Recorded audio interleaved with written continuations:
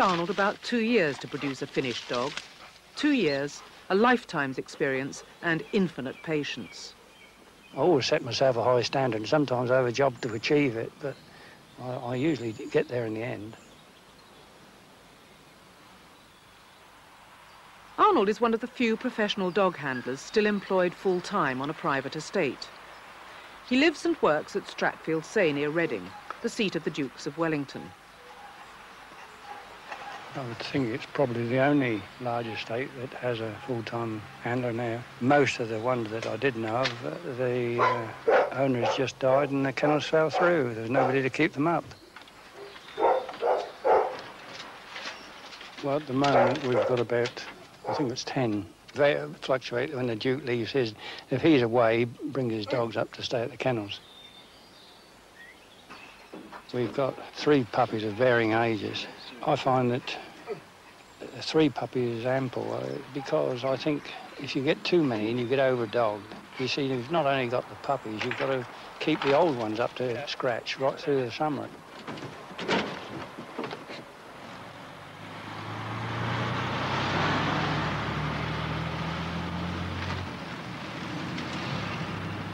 Arnold has worked for the present Duke of Wellington for over 20 years, running his kennel, picking up on shooting days, and generally enjoying a mutual passion for gun dogs. Today he's introducing one of his pups to water for the first time, and the Duke is there to share the moment. Has he wetted his feet before? Oh yes, he has. He just. No.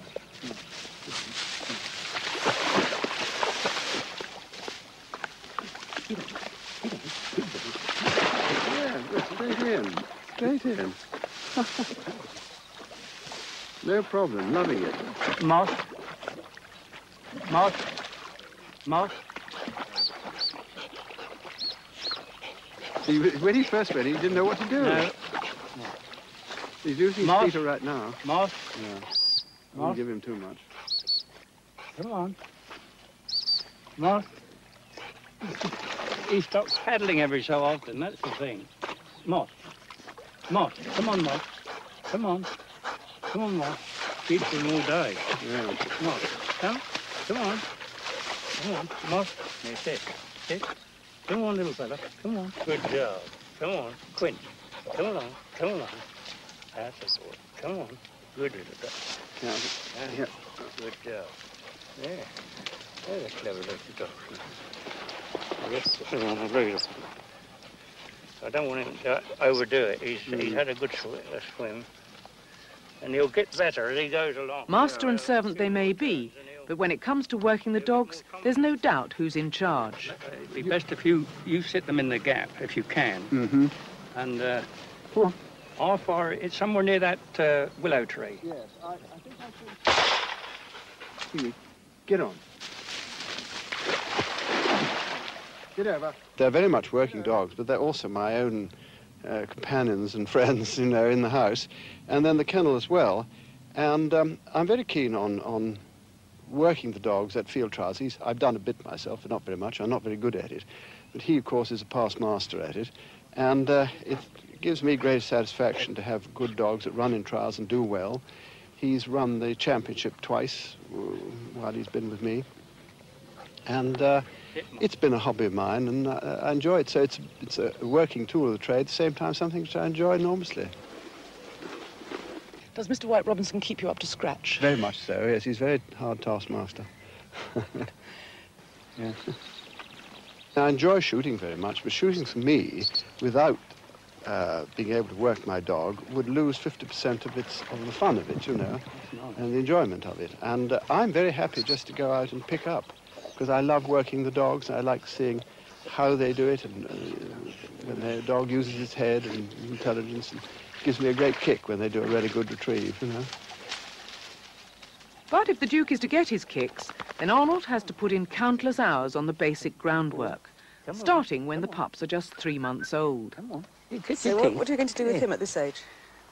Well, I'm just going to give him his first retrieve, you know, and I use this a gully like this, or an alleyway or a ride, whichever you term it, because they haven't got the scope to run past you. You can collect it's much easier to collect the dummy.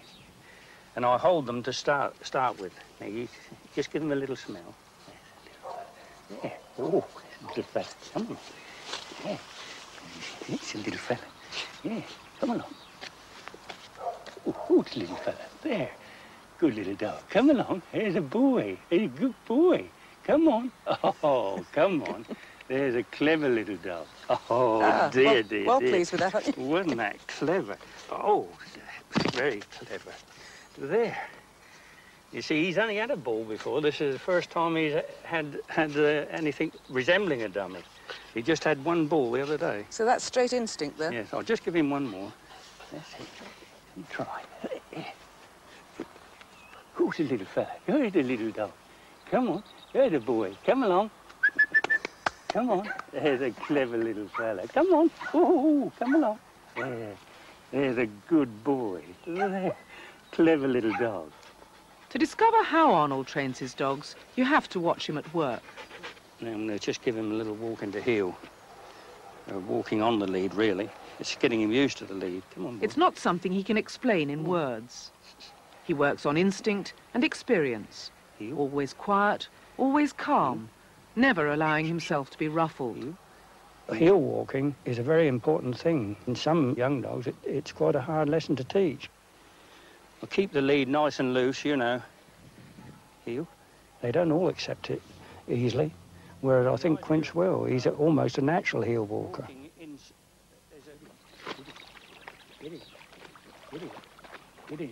A Hampshire man by birth, Arnold spent his early days working for Lord Rank at Sutton Scotney, handling pointers and Labradors.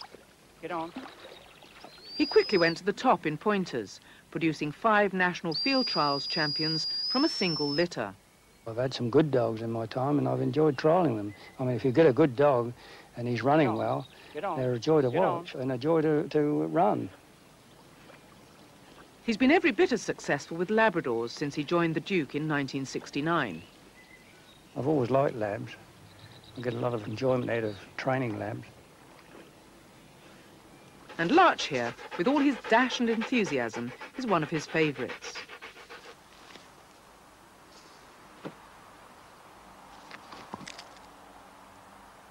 Larch. Over. Over. He's a tough dog to handle. Over. Mind you. He sometimes gets the bit between his teeth and oversteps the mark, but normally he's really enjoying himself. And I've seen him jump a 5-bar gate with a pheasant in his mouth, no bother. Sit. Linnet.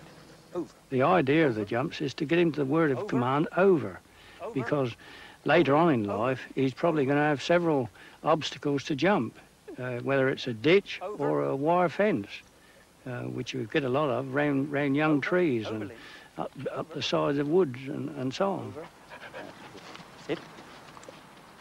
To train for another potential hazard on shooting days, Arnold has built a special enclosure stocked with rabbits. The dogs have to work through them, ignoring them completely. It's an exercise that seems to go against nature.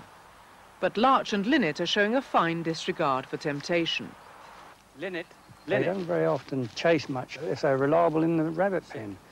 I mean, the next thing I do is to take them out and for walks and show them a wild rabbit or two if I can, or even a hare, because he mustn't chase a rabbit, hare, or any ground game a yard, let alone 10.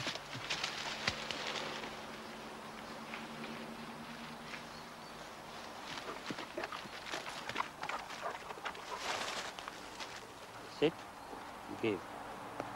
Good dog. Good dog. The shooting season may still be some way off, but Arnold has a more pressing reason for polishing up his dogs. This year, the Duke of Wellington is playing host to the annual Game Fair, an event that attracts a knowledgeable crowd. Arnold is to be a star attraction, demonstrating the finer arts of dog handling. And with royalty present, Arnold and his team have to be on top form.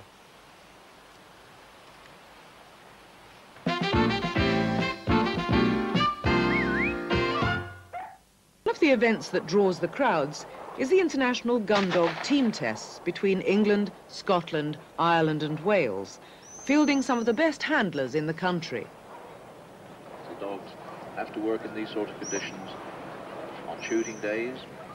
They can't pick and choose where birds are going to fall. He's got the dummy. At this level of competition, only two breeds are in contention, Springer Spaniels and Labradors, the most universally popular shooting dogs in Britain. You only have to listen to commentator Martin Deely to understand why. If anybody said you've only got one dog, it's got to be a Springer. There's nothing like working behind a good Springer. It's like driving a sports car. If you've got a good one, it's smashing. But I went into Labradors probably about 7 years ago, and I train Labradors for people, and I run Labradors in trials. And when you go behind a good Labrador onto a bird, and you're picking that particular bird in the field, and you see the style and the work and it using its nose well, that's just as much a thrill. Do remember that the exercise is not that easy, and some of the dogs have found difficulty in finding these retrieves. To make the event authentic, the organisers have recreated a winter's shoot in high summer. Live pigeons are sprung from traps and saluted by gunfire to simulate the quarry. The dogs aren't fooled, but they're happy to play the game. Part of the stubble has been ploughed up and replaced with a game crop, specially sown to give the dogs some cover to work through without spoiling the spectator's view. There are some real experts among this crowd who know a good dog when they see one. You see, Brian, I think if your dog sees that, it's an easy retriever. If it doesn't see it, it's a very hard one. You see, that's the second time he's been back. He's struggling now. No, he's struggling now for to get down. But it's like everything when you're a spectator. It's so easy. So easy. But when you're there with a dog, it's a different kettle of fish. If your dog isn't quite up to this standard, well, where better than the Game Fair to pick up a few pointers? How old is this one? 2.5. You still could do it, with a bit of persevering. But you may have to use a little more strength on your turn, you know. But you do, if you give him regular exercise of this turning, but you must keep changing. And every time you change, you say heel. It's no good saying heel about once in 5 minutes. No. You've got to say every time you change. 30 different varieties of sporting dogs on show in the breed tent. Some are British to the core. Others are welcome immigrants. Whatever the task, there's a dog for every job. So you pays your money and you takes your choice. Labradors and Springers may be top of the pops, but they're not everyone's choice. The Irish Water Spaniel, with its tight curly coat, doesn't have many supporters, but what they lack in numbers they make up for in enthusiasm. We can turn the hand to everything, duck shooting, pigeon shooting, picking up, make a good pet dog if you've got the patience to train it. The silky-coated English setter is the most glamorous of all the gun dogs. His gentle disposition always wins plenty of friends. They're charming, aristocratic, gentle, beautiful to work with. I've seen so many wonderful dogs here, well-behaved dogs. Usually, if an event like this in the United States, you'll find a cross animal or two. I have not seen that here. Do you think we've got a different attitude to dogs in this country than you have? I think that most Europeans have a different attitude. I like your attitude about animals. It's a wonderful thing to have a nice animal.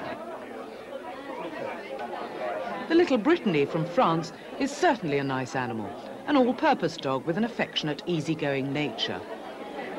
It's a scruffy little, jolly good, hard-working dog.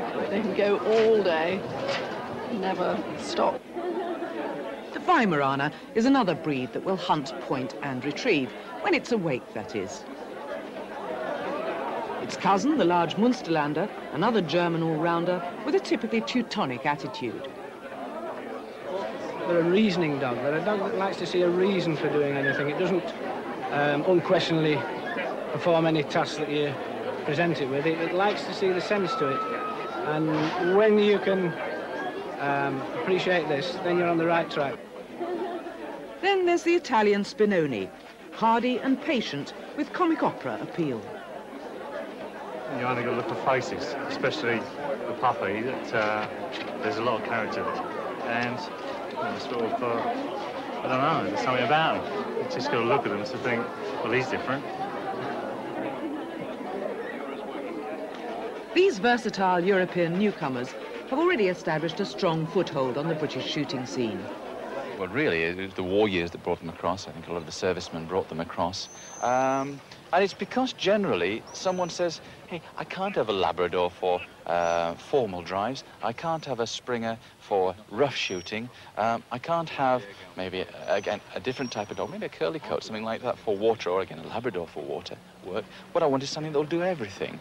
And people have claimed that the Hunt Point Retriever will do everything. It will point when they want it to. It will retrieve from water. It will retrieve from land. It'll be a no-slip retriever. It will hunt cover. But it never seems to do it as well as the specialists. But it's a good all-round dog. People enjoy it, and it has become a fashion. There's no doubt about it in my mind. It's been quite a fashionable dog. But people have developed it, and that's the nice thing. They are beginning to develop it. It's becoming a very good dog. Meanwhile, the more traditional breeds are showing how they handle themselves in the 4x5 competition. The Labrador, the Golden Retriever, the Flatcoat, and the Chesapeake Bay Retriever. Yes, well done. That'll please stop. The Honourable Mrs. Amelia Jessel devised this event to show the public their different ways of working. The Labrador, which is probably the most well-known, works with a fairly low nose and seeks a ground scent. And it's therefore working with its tail up and its nose down, very fast, zigzagging over the ground. With the Golden, it holds its head much higher and takes what's called an air scent. And both just as efficient, but it's just a slightly different sort of habit. It just looks different because the Golden, of course, has its nose higher. In some conditions of scent, the Golden's way of working is better, and in some conditions, the Labrador's way. The Flatcoat is somewhere in between the two. Some of the Flatcoats work to a ground scent and some to an air scent. And the Chesapeake is also, I think, a fairly high-scenting dog. The local team, the Wessex Wanderers, is captained by Lady Christine Spencer-Smith, working her Chesapeake Bay Retriever, Woody. Chesapeake's very much a wildfowler's dog. It's very much a water dog, and in some ways it tends to look slower when it's moving. It's got a longer gait. A Labrador or a Golden is more flashy, faster sort of worker.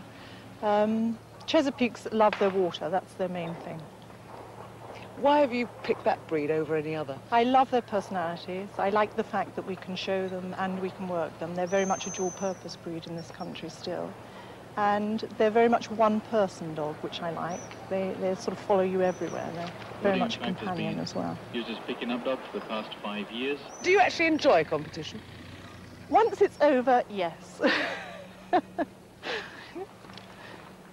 Good afternoon, ladies and gentlemen. He's starting with a little yellow pup called Quill. For the moment, at least, the competition is over for a lunchtime break. But instead of drifting away, the crowd pauses to watch the master at work, as Arnold White Robinson weaves his magic with a demonstration of retriever training. But the dogs are not bred for demonstration work, they're bred for work and field trials. He's quiet, he's firm, he's confident, but more than that, I think, when he's working with his dog, nothing else exists. He's a man who is totally in touch with his dogs. Not mistaken, it's an old pair of fur gloves that one of our children had many years ago. He is very dry with his humour, with people, and people sometimes think he's a little stern, but he's not. He's as kind as anything you can think, and to me, Arnold is what a lot of us would dream of being. He's made up dogs in the form of pointers and in Labradors to field trial champions. He's won championships with them. And I think in all the minds of people who run in competition, he has got to be one of the legends of our time, certainly. Otherwise, if he's handling 3 dogs at once, they might all decide to go for the same bird.